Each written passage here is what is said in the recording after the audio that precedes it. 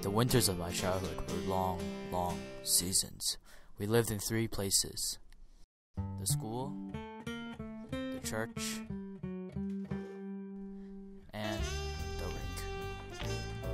But our real life was on the skating rink.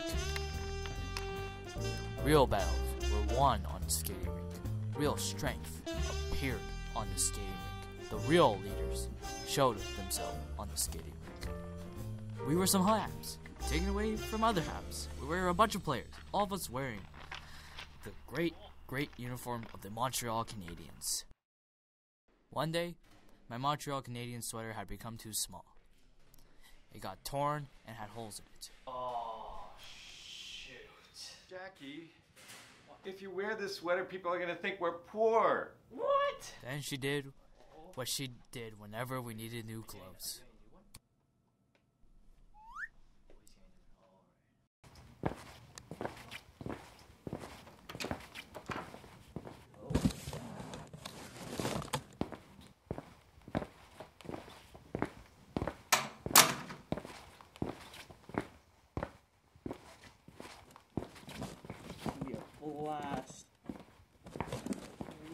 That day, I had one of my greatest disappointments of my life.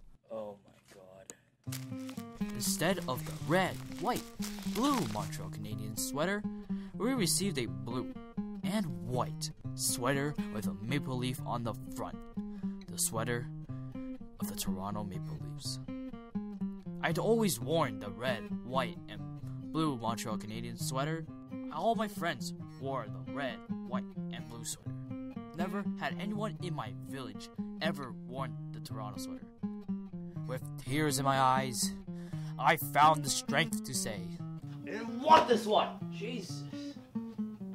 But You're wearing it. I was obliged to wear the Maple Leaf sweater. Fine. When I arrived on the rink, all the halves in red, white, and blue took a look at me.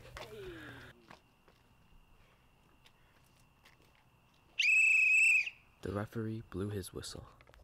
The Maple Leaf sweater weighed on my shoulders like a mountain. Son, I need you later on defense. By the 3rd period, I still hadn't played. One of the defensemen was hit in the nose with a stick, and he was bleeding. I jumped on the ice. Hey, too many men on the ice. 2 minutes. What? He gave me a penalty. It was too much. It was unfair. It was persecution. It was because of my blue sweater.